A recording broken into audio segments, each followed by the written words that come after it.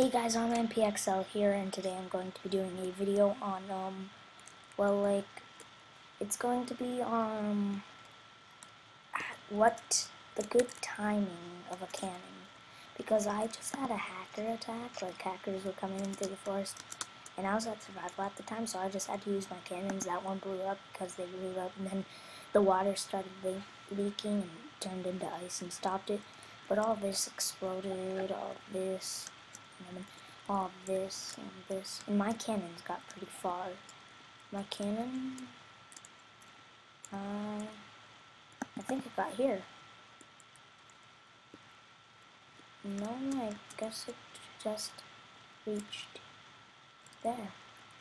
But anyway, I want to show you a perfect timing on a long cannon.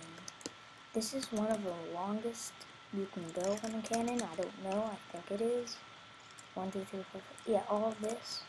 And for some reason there's a glitch where like these redstones aren't turning, but it still works. Okay, so first you're gonna write these and then wait for a little. See that?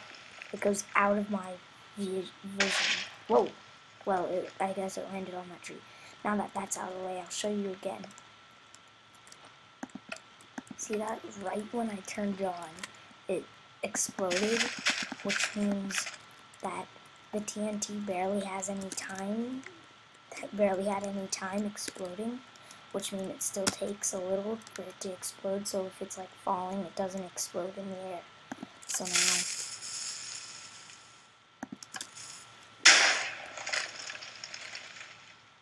Yeah, that was nice. That was nice.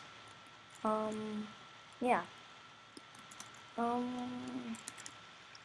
I'll do one more explosion, and then that's all I need to say.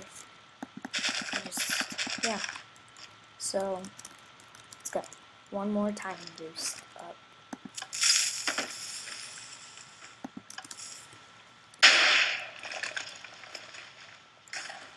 Okay, these are nice. Nice. Okay guys, so thank you for watching. That. Oh. Whoa. What the heck? Oh. Okay guys, well I guess I'm just gonna end this video right here. Thanks for watching. Like, comment, subscribe. Please no hate.